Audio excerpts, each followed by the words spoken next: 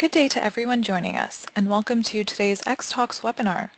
Today's talk is entitled, Not All Antioxidants Are Created Equal, Astaxanthin, the Antioxidant Powerhouse.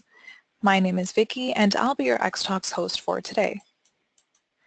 Today's webinar will run for approximately 60 minutes, with time for a Q&A session with our speakers. This webinar is designed to be interactive, and webinars work best when you're involved. So please feel free to submit questions and comments for our speakers throughout the presentation using the questions chat box, and we'll try to attend to your questions during the Q&A session. This chat box is located in the control panel on the right-hand side of your screen. If you do require any assistance, please contact me at any time by sending a message using this chat panel.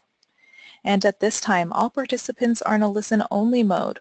Please note that this event will be recorded and made available for future download.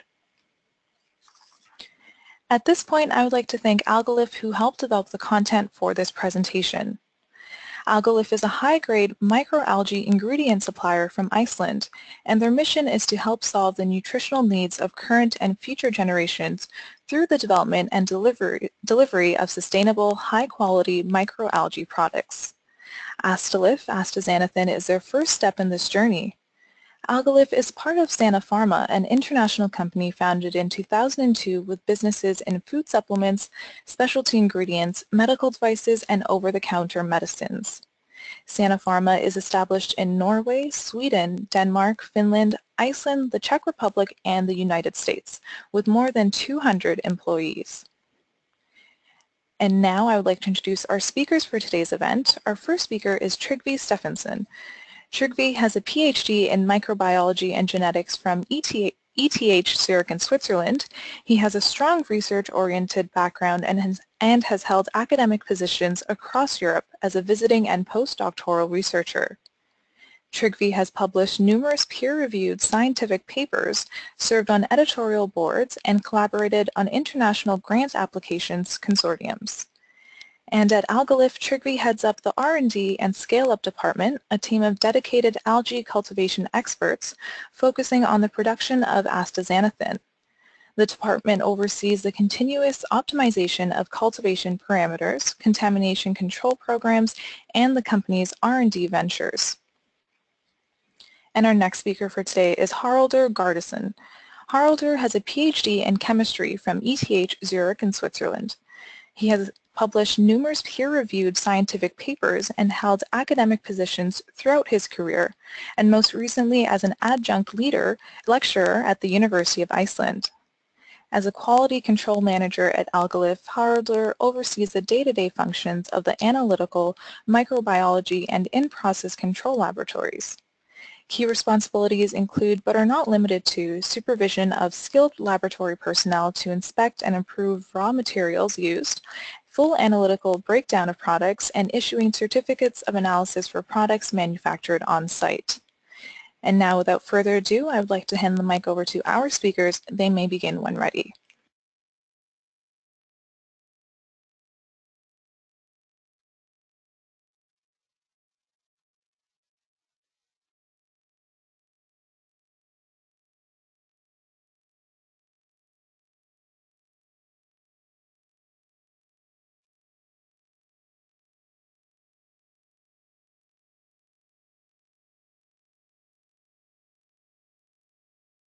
Thank you, Vicky.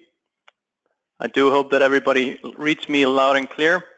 Thanks to everybody that has joined in. As Vicky mentioned earlier on, the presentations will be sent out to you afterwards, but we do have some handouts available to you already. A white paper, a technical paper that also came out recently on heavy metal, and a review of clinical studies. And you should be able to find those already. We have a diverse group of people sign up for today's session, and I do hope that we can accommodate all of you and find a reasonable balance between in-depth scientific discussion and a broader view of emerging health-related topics.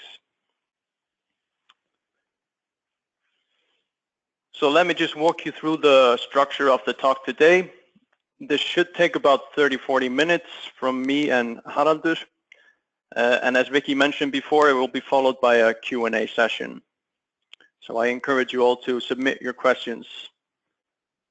I will just move on straight on to the first topic, which is focused on antioxidants and free radicals.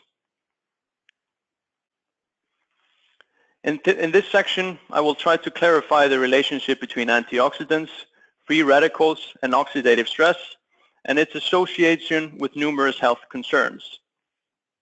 The terms used to describe this relationship not only include the ones mentioned, but also ones such as reactive oxygen species, singlet oxygen species, oxidative balance, pro-oxidants, etc., etc.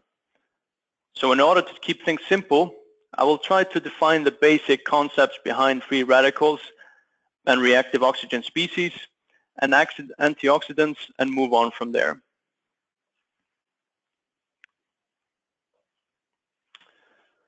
So we refer to antioxidative stress as the imbalance between pro-oxidants and antioxidants in favor of free radical formation.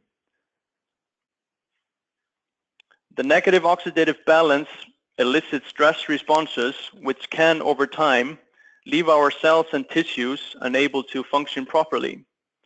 Oxidative stress accompanies most, if not all, pathological conditions, including cardiovascular, immunological, and neurological disorders, diabetes, and male infertility. And this is actually where the antioxidants come into play by offsetting free radicals and neutralizing them. So a bit more on the oxidative balance.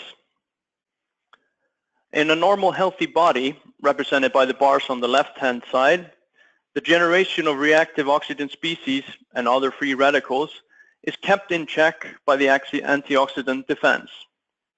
However, when the body gets exposed to adverse physiochemical, environmental, or pathological agents, this carefully maintained balance is shifted in favor of pro-oxidants, resulting in oxidative stress. So that would be the two figures in the middle and on the right-hand side. And this can either be characterized by an insufficient concentration of antioxidants or relatively high concentration of reactive oxygen species. In both cases, free radical formation exceeds the controlling capacity of the antioxidant defense system, leading to oxidative stress. But so what are free radicals? Well, in the most simple term, free radicals are atoms with an unpaired electron. That means that they're highly unstable reactive molecules. And as mentioned before, the reactive oxygen species is a collective term that includes not only oxygen-centered free radicals, but also some non-radical derivatives of oxygen. And even though reactive oxygen species have some beneficial effects in low or moderate concentration, the excessive level of reactive oxygen species can initiate negative structural and functional alterations of key biomolecules, such as lipids, proteins, and DNA. But where do the free radicals come from, and why would their cellular concentration be generally higher now than it was a few decades ago? On one hand, free radical formation is associated with perfectly normal cellular function, such as metabolism and immune response, and general pathways related to aging and disease.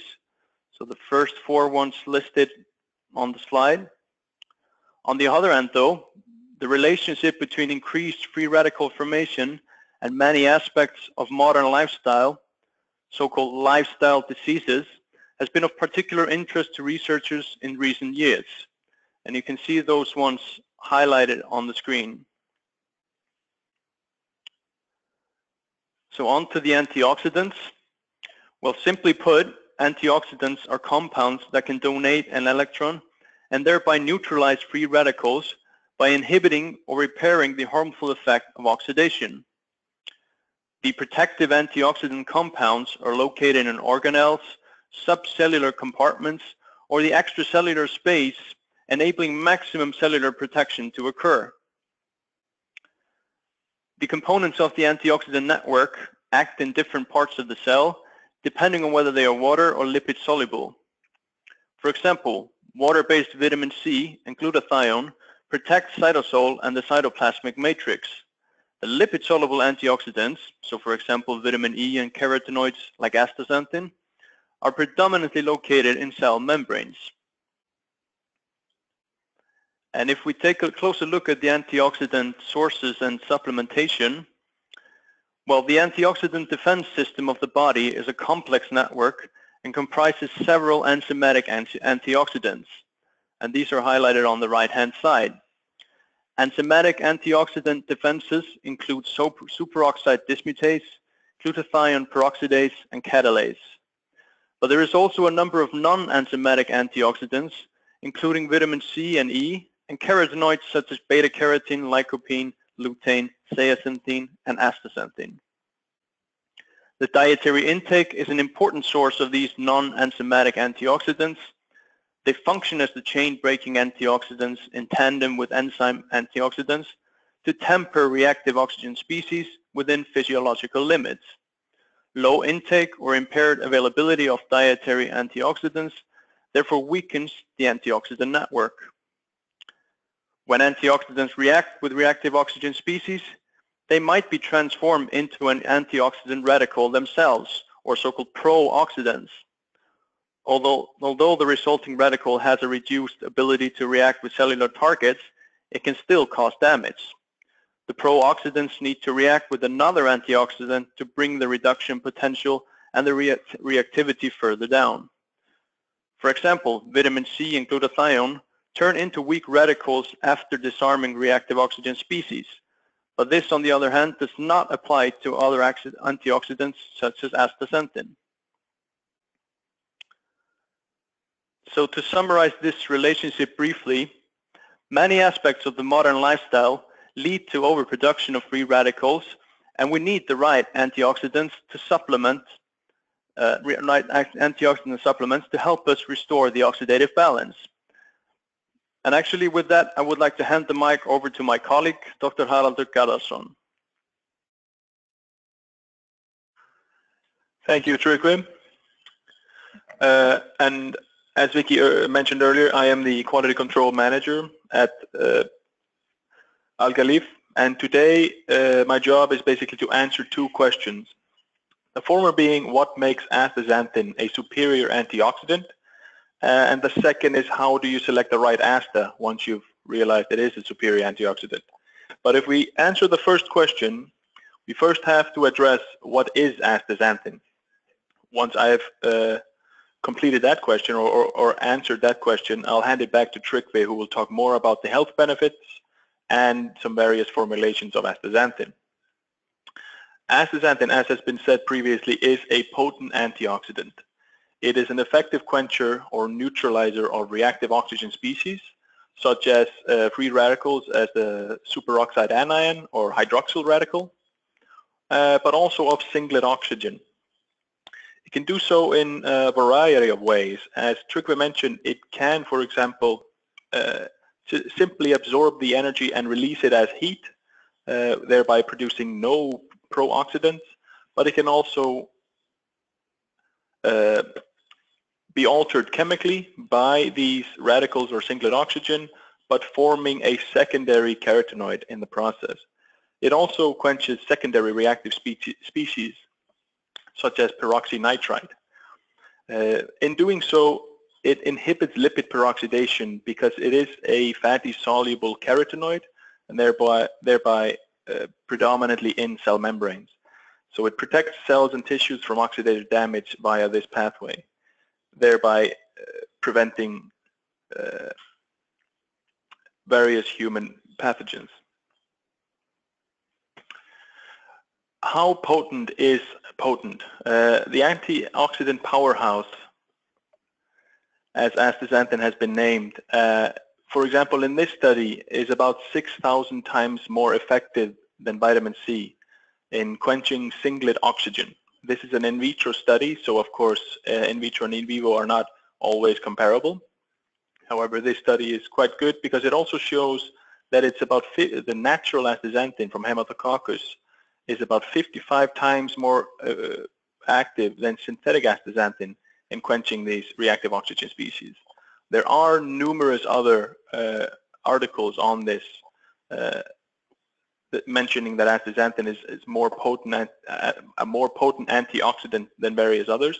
These four, for example, they only look at beta-carotene versus astaxanthin, two very closely related carotenoids. I won't go into detail of all these studies. What I will try to elucidate, though, is why is astaxanthin better at quenching reactive oxygen species? And to do that, we need to look at astaxanthin on a molecular level next to beta-carotene. Astaxanthin is a ketocarotenoid, or a xanthophil technically, which just means that it's a carotenoid with oxygen. It's very closely related to beta-carotene, and I always find it useful to link those two together because there's a much more public awareness of beta-carotene than astaxanthin. Failing that, you can always go back to vitamin A. Everybody knows vitamins are good for you. Beta-carotene is basically two vitamins stitched together. Astaxanthin, very similar to beta-carotene, except that it contains two alpha-hydroxyketones on the end rings. Now, these functional groups, they serve to increase the polarity of these end rings. This is an important feature of the potency of astaxanthin because it allows the molecule to be incorporated perfectly into the lipid bilayer. The lipid bilayer just meaning cell membrane. This study, for example, is an X-ray diffraction study showing the effects of incorporation of various carotenoids into a cell membrane. Astaxanthin showed no destabilizing effect on the membrane, whereas other carotenoids disordered the cell membrane. And this disorder was always accompanied by a potent pro-oxidant effect, which you can see on the right. Beta-carotene, for example, has a 90% increase in peroxide formation. The only carotenoid that showed antioxidant activity in this system was actually astaxanthin. This perfect inclusion of the astaxanthin molecule is likely due to the polar end groups. The hydrophobic chain is embedded in the cell, much as the beta-carotene molecule would, except there we're talking about the entire molecule. For astaxanthin, the hydrophilic end groups interact with the surfaces of the cell membrane. Astaxanthin is therefore able to quench radical species both at the interior and the surface of the membrane. And these unique properties are likely the reason for the superior antioxidant activity of astaxanthin. Now that I've convinced everyone that astaxanthin is superior on a molecular level, I'll hand the controls back to Vicky for a moment.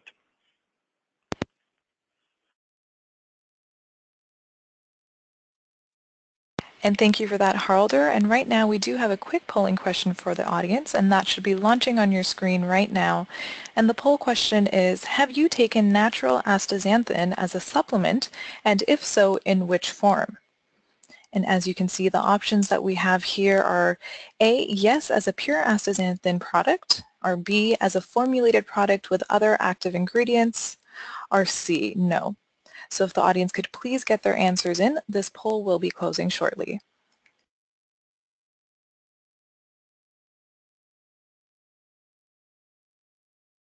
And once again, the poll question is, have you taken natural astaxanthin as a supplement, and if so, in which form?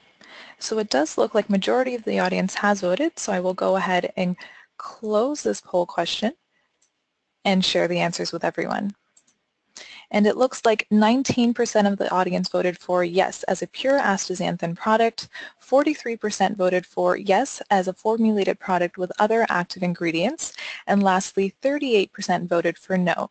And with that, I will hand the presentation back to Trygve.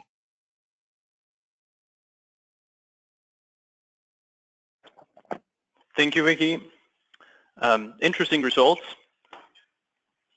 It seems that I'm glad to see that a few of you are already familiar with the many health benefits of astaxanthin.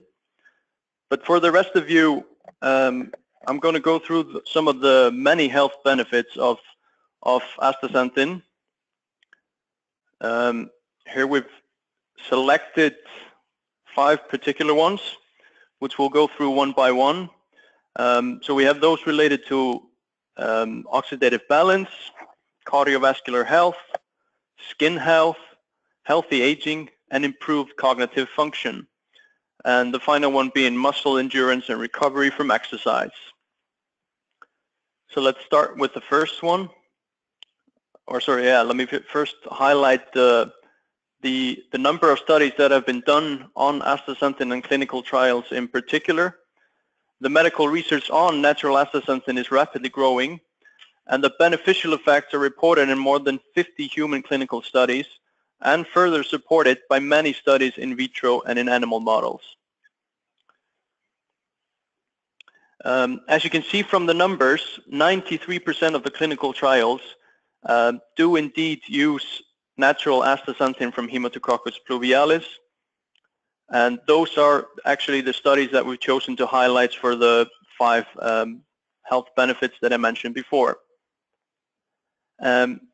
Although in those studies astaxanthin has been used as a single ingredient, but it's also important to mention that astaxanthin has also widely been studied in combination with other nutrients. And with that, let's move on to the first one. As I mentioned earlier on, when the oxidative balance is disturbed, the cellular components are not protected against oxidative radical effects because of the impaired relationship between the activity and the intracellular level of endogenic antioxidants and pro-oxidants, which can result in toxic damage, disease, and premature aging. Park and colleagues performed a study in 2010 and found that astaxanthin decreased oxidative stress and enhances immune response in young, healthy females. The plasma level of a particular oxidative stress biomarker, and this is highlighted on the graph on the left-hand side, decreased in both astaxanthin groups. And this was a 12 and 8 milligram dose. On to the cardiovascular health. In general, free radicals may oxidize the fat in the blood, therefore contributing to adverse cardiovascular conditions. Clinical studies, including the one highlighted here, demonstrate that astaxanthin supplements can prevent oxidative damage of fat particles in the blood, improve lipid profiles, and promote better flow in capillaries. And by lipid profile, we are referring to low density and high density lipoproteins, triglycerides, and total cholesterol.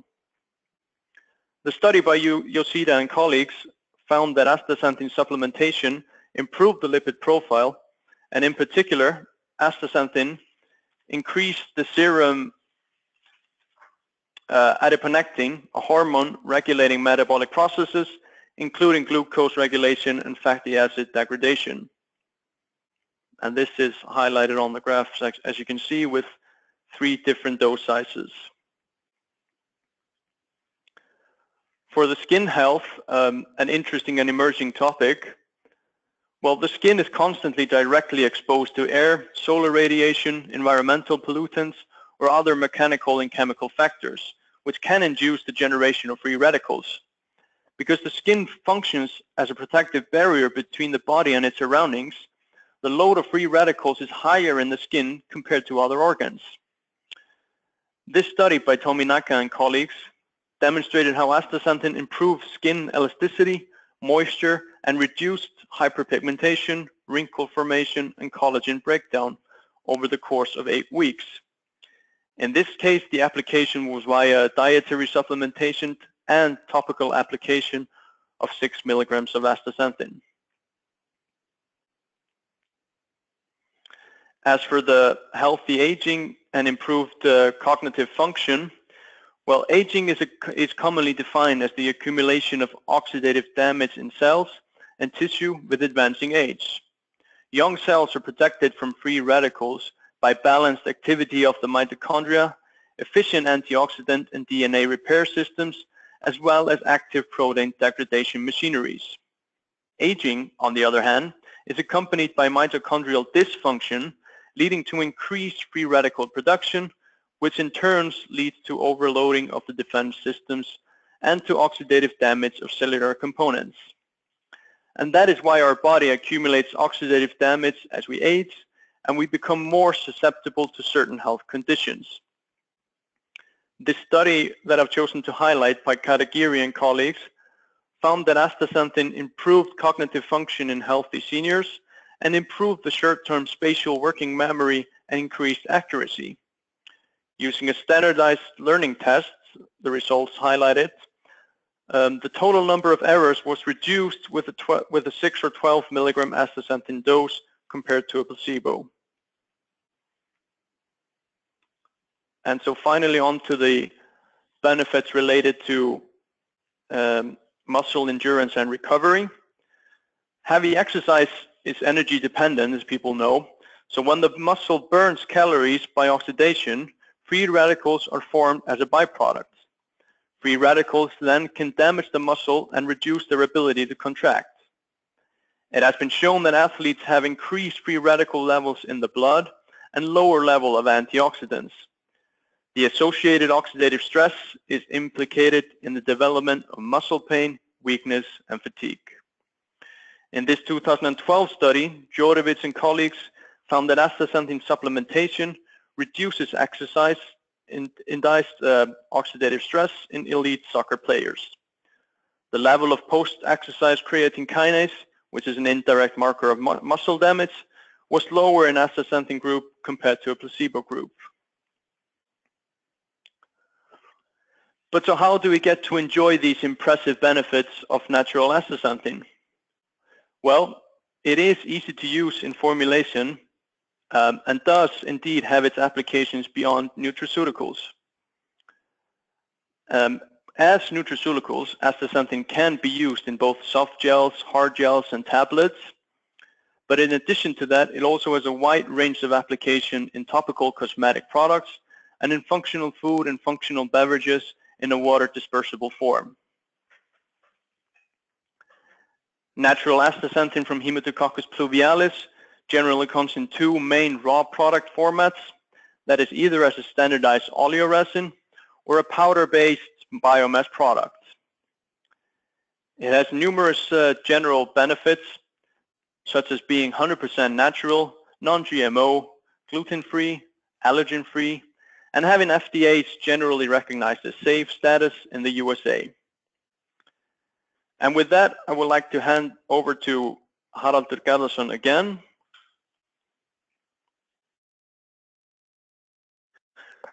Thanks again, Tryggvi. Now we have established that astaxanthin is good for you, both on a molecular level and in clinical studies. But how do you choose good astaxanthin, the best astaxanthin actually for your formulation? This is in effect an informal buyer's guide for high quality astaxanthin. And of course, this is going to be biased on what we think is the right way to do things.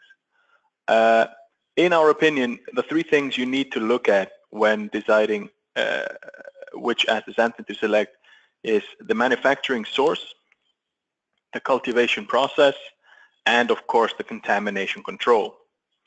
Starting with the source, of course you can prepare this synthetically via a twofold Wittig reaction. And I personally, being an organic chemist by training, think this is a very elegant approach. But I'm quite biased, as I said, as an organic chemist. And also there are some drawbacks to synthetic astaxanthin, which I'll cover later. The alternative is to harvest this from nature. Arctic shrimp, for example, has about 0.1% of astaxanthin in the shell, giving it this red hue. Pfaffia yeast has about 1%. This can be increased somewhat through genetic modification. Or Haematococcus pluvialis, which according to Wikipedia has about 4%. We've been able to push this over 6, and we believe we can go even further. And on the bottom of the slide, you see the algae, Haematococcus. On the left is a small green cell starting photosynthesis, and going through all the cell stages, a astaxanthin-filled cell on the right. But as I said, we're going to go through the sources, and we're going to compare the natural versus the synthetic one. Or actually, we're just going to talk about the advantages of the natural one and kind of make fun of the synthetic one on the way. As you can see on the chemical structure, I've drawn squiggly lines, which means that there are two possibilities two possible chemical structures, one with the chemistry bond up, the other with down, called diastereomers. The synthetic one has a mixture of all diastereomers possible. The natural one, on the other hand, makes a pure 3s prime diastereomer. This is good because this diastereomer has been shown to accumulate to a higher degree in human plasma. Secondly, the natural one is esterified. Not only does this increase the stability of the molecule going through formulation, but it also increases the metabolic uptake of the carotenoid. Thirdly, the Haematococcus forms in a measurable quantity more active geometric isomers, as I've shown here. This is the 9Z and the 13Z geometric isomers of astaxanthin. Their metabolic uptake is somewhat lower than of the all-E conformer, but their antioxidant activity is far greater than the all-E conformer. And lastly, of course, there's the risk of possible organic solvent residues when looking at the synthetic pathway. These aspects, or the three on the left, these aspects explain why the natural astaxanthin from Haematococcus showed a 55 times higher activity in singlet oxygen quenching, as I mentioned previously.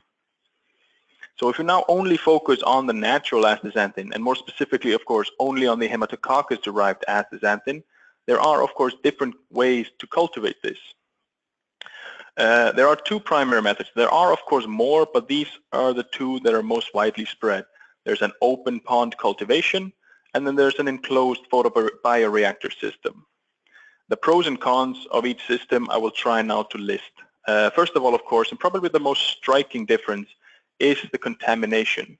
If you have an open source, open to the wind, weather, and the elements, you won't have as much control as with an enclosed system, possibly even an indoor closed system.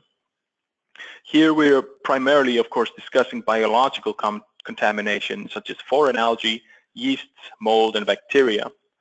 It's, like I said, it's obviously beneficial to have your algae cultivation in an enclosed system.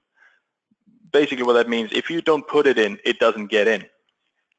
Second point is an extension of the first. By having a more rigorously defined cultivation system, the cleaning of your system both becomes much easier and more efficient.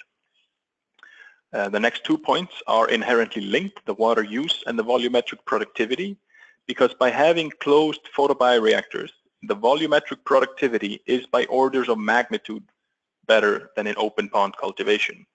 Both the astaxanthin percentage in the algae, but also a much higher algae biomass density is achieved. Basically means that if you have a 10,000 liter enclosed photobioreactor, to get the same amount of astaxanthin, you will need close to 500,000 liters in an open pond system. This, of course, leads to considerably lower water usage, which ties in with the sustainability, which we'll discuss later. Production reliability is assured by having multiple systems, each one, of course, considerably smaller than an open pond.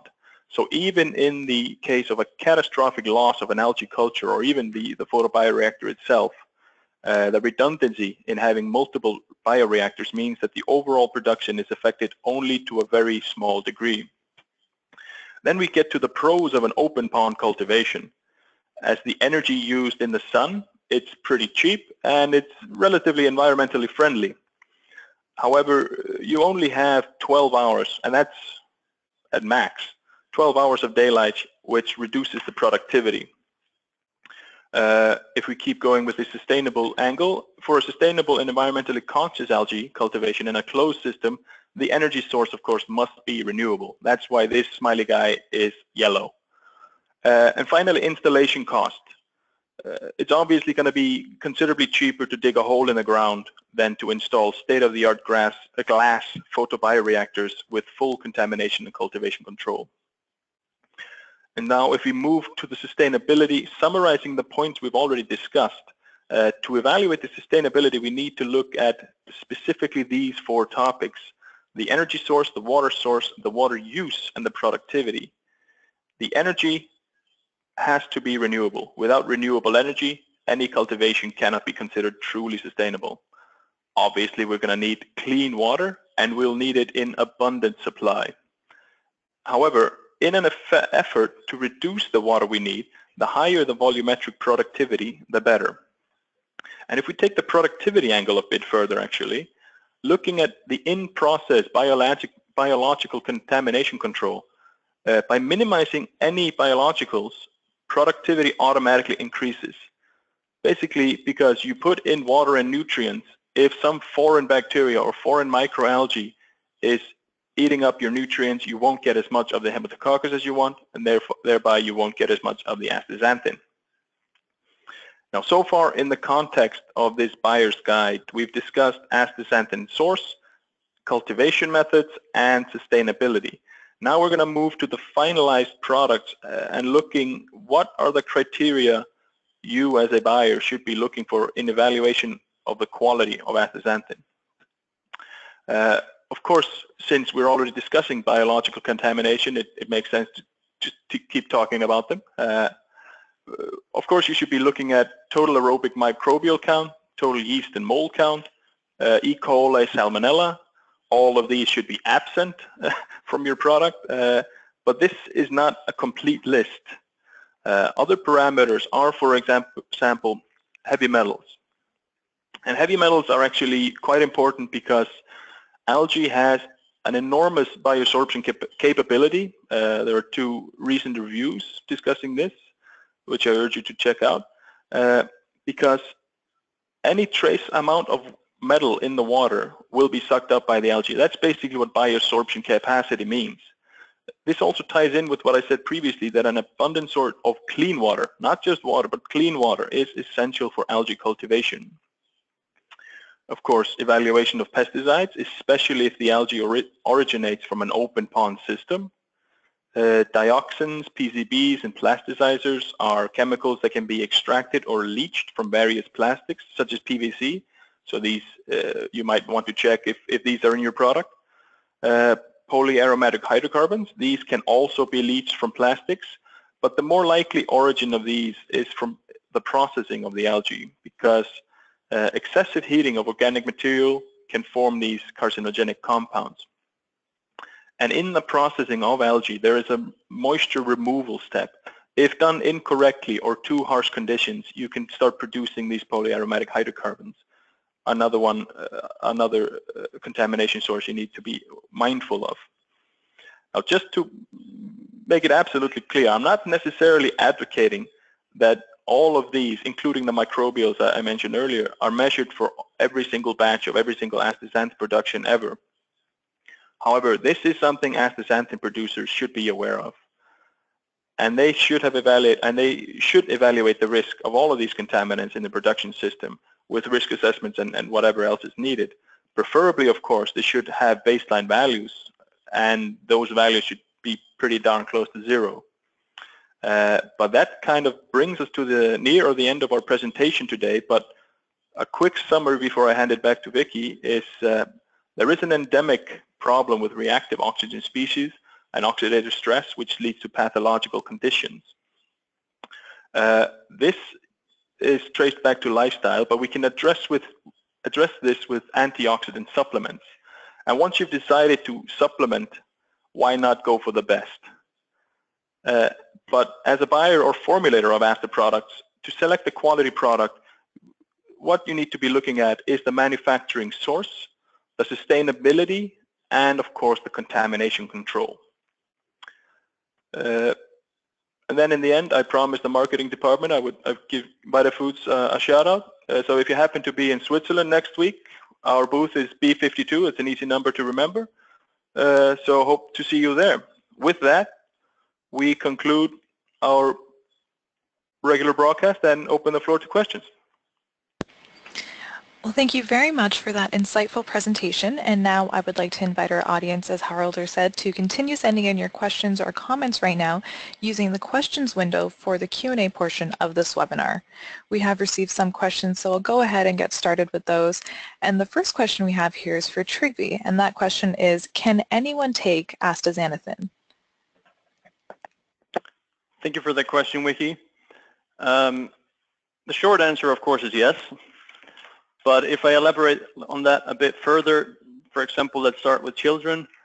Well, based on the data obtained from animal and clinical research, we don't have any reason to believe that natural astaxanthin from Haematococcus would represent a health risk. And of course, it has a long history of use in the human diet. As I mentioned during the talk as well, as it contains no allergies, or people with allergies don't have anything to worry about there. The only thing I would like to mention in relation to pregnant women taking astaxanthin, as there is some evidence suggesting that vitamin E supplementation can cause issues for pregnant women and the developing fetus. So we do therefore not recommend natural astaxanthin to pregnant women, as there are no clinical studies on the subject. Thank you. Thanks for that, Trygve. And the next question we have here is for Haraldur, and that question is, why are heavy metal controls important in microalgae cultivation and astaxanthin production? Hello, Vicky, again. This is actually something I covered in the presentation itself, but I can reiterate if necessary. Sorry, so any trace amount of heavy metals in water, because there is evidence that there is trace amount of heavy metals in water, and to that I actually implore people to check out the technical paper, because we discussed this in detail. If there are heavy metals in the water, and of course cultivation of algae is water-based, the algae will suck it up at a tremendous, it has a tremendous capacity to soak up heavy metals. This will then carry over into your astaxanthin products. So if there are no controls for heavy metals, you are very likely to accumulate it to a very high extent.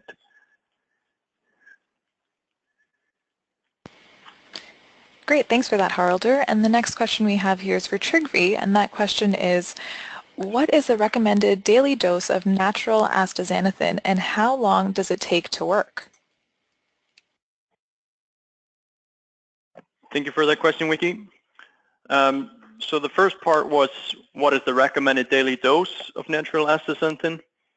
That ranges from 2 milligrams to 12 milligrams, depending on local regulations and application. In the clinical studies, the tests have been done on dose sizes between 1 milligram and 40 milligrams per day. Like with all other carotenoids, natural astaxanthin is absorbed alongside fatty acids via passive diffusion into the intestinal epithelium. So natural astaxanthin should ideally be consumed with some dietary fats for optimal absorption.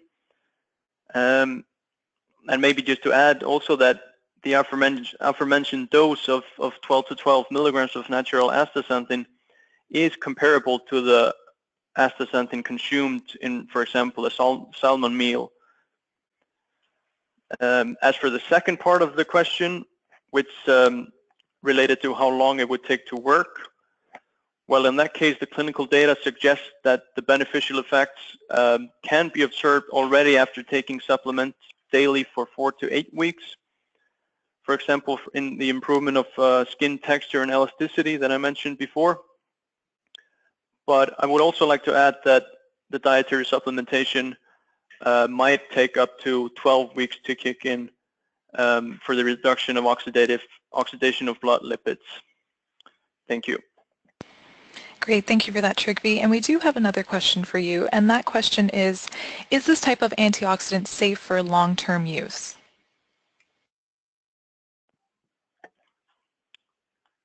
Thank you, Vicky. Yes, it is safe for long-term use. Perfect. Thank you for that, Trygve. And the next question we have here is for Haraldur, and that question is, why is astaxanthin more powerful than beta-carotene? Thank you, Vicky. Actually, it's nice to get to talk about that a little bit more, because I was only able to really like skim over the in vitro studies that have been done. But it is really these hydrophilic groups on the capping rings, the beta-ionone rings, that separate the astaxanthin not only from beta-carotene, but basically all other carotenoids or ketocarotenoids. Having this alpha-hydroxyketone on the end forms as a bridge to the cell surface rather than only the cell interior or the surface of the cell membrane rather than only the interior. As well as having the ketones at the end, it actually extends the pi system, thereby making it an even more potent antioxidant. So it's a combination of effects, but it all ties back to the unique structure of the capping rings, the end rings of astaxanthin. Great, thank you for that answer. And the next question we have here is for Trygve, and that question is, you talked a little bit about sustainability. What environmental controls are in place at Algalif? Thank you, Ricky. Well, being located in Iceland already offers enormous benefits for microalgae production and Haemococcus pluvialis cultivation in particular. We're 100% powered by renewable energy, and we use energy-efficient LED lights to drive the cultivation process. The fact that we have access to abundant amount of extremely clean water is very important, and the water in Iceland never has to be chlorinated as in many other countries. As for the environmental biological contamination, the local climate does not exactly favor a vibrant natural vegetation, as you might imagine. But this is actually a positive thing for us, as it means that the external bioburden is particularly low. But despite these advantages that the location brings, we still go the extra mile when it comes to environmental controls, and with a closed cultivation system, high quality nutrient inputs, CGMP certified and organic solvent-free processing, and state-of-the-art analytical capacities, we make sure that quality comes first. Perfect, thanks for that, Trygve. And I think the last question we have here is for Haraldur, and that question is, you mentioned various chemical compounds, such as PCBs, that could contaminate algae-derived products. Has Algalif measured these compounds in its own products? Yes. For the absolutely blunt answer, we probably wouldn't have mentioned them if we haven't measured them. But this, as well as with the heavy metals, we have detected once PCBs, no, polyaromatic hydrocarbons, sorry, but well below the limits set with regulations. But other than that, we've never actually had a measurable quantity of any of these. But of course, we routinely check them. But as I said, I mean, we probably wouldn't have mentioned them if we had some sort of problems with contamination. That's kind of what we think sets us apart, that we have the cleanest product we've seen, at least so far. Perfect. Well, thank you so much for those answers. We have reached the end of the Q&A portion of this webinar. However, if you do have any further questions, please direct them to the email address showing on your screen, and that is sales@algalif.com. And thank you everyone for participating in today's conference. You will be receiving a follow-up email from xtalks.com with access to the recorded archive for this event. A survey window will be popping up on your screen, and your participation is greatly appreciated as it will help us to improve our future webinars. Now please join us in thanking our speakers, Trygve Steffensen and Haraldur Gardason, and we hope you have found this conference informative. Have a great day, everyone.